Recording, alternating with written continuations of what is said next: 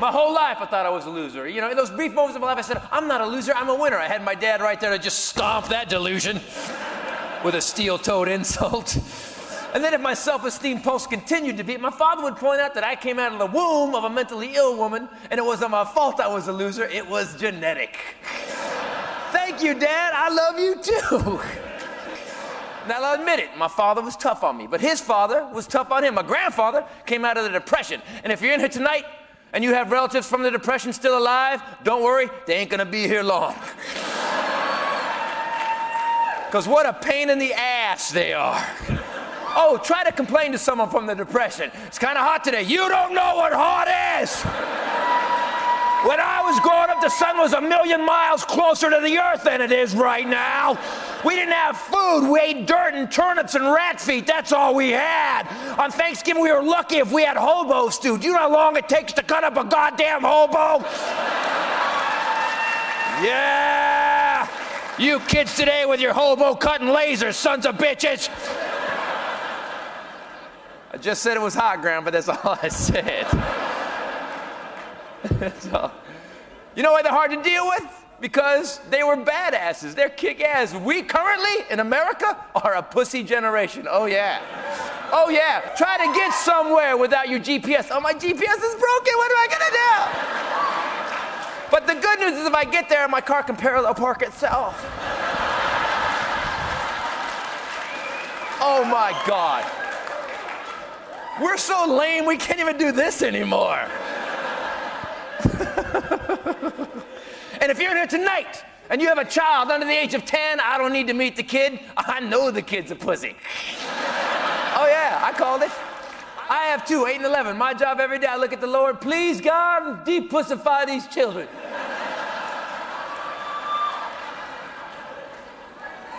And if you're in here tonight and you happen to be a countdown mom, I want you to know something. Your husband hates your guts. Just one time. No.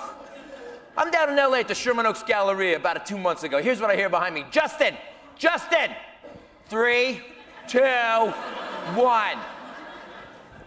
3, 2. Lady. Why don't you just start at 40? He's obviously riveted. I can't imagine my father giving me a window to find out if I was screwing up. I did not have a countdown dad. I had a beat down dad. If my father ever got to one, I heard about it when I woke up from the coma. Welcome back. I got the one. You're 14 now. And you better get a job because we got hospital bills. Correction, you got hospital bills. Yeah.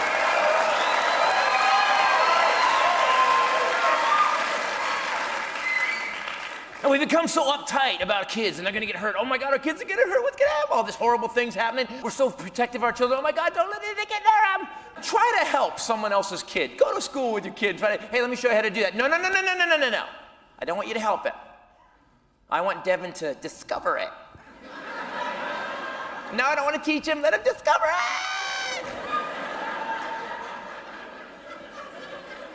I was showing him how to use a fork. I know, let him discover it. He's fucking 11.